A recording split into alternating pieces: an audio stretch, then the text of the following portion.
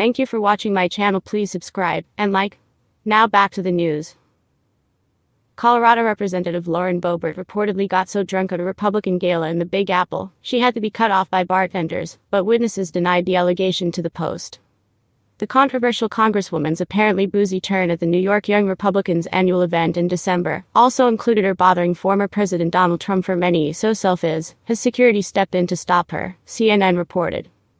Servers at the event, which was held at the Cipriani ballroom, told Boebert they wouldn't bring her any more booze, multiple sources told CNN.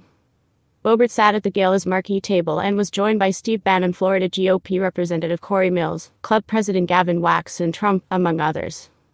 Boebert was not cut off from alcohol, insiders told the Post Saturday, but she had irritated Trump during the event. She came over between Gavin Wax and President Trump and tried to take a selfies with the two of them. After taking a few and being unhappy with how they looked, she tried to take more selfies, but she was pushed away by President Trump, who said, "That's enough," one witness said. Boebert declined to comment. In a statement, New York Young Republican Club President Gavin Wax said, "Everyone knows the New York Young Republican Club throws the best galas.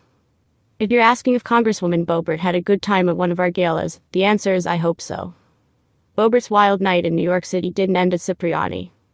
After the festivities wrapped, the Colorado Republican partied into the wee hours at the Upper East Side's Beach Cafe, with House colleague Representative Byron Donalds, R. Florida, and disgraced former GOP Representative George Santos.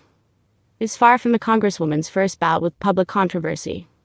In September, Boebert was asked to leave a production of Beetlejuice at Denver's Buell Theater, after she and her then beau, Quinn Gallagher, engaged in some excessive public displays of affection.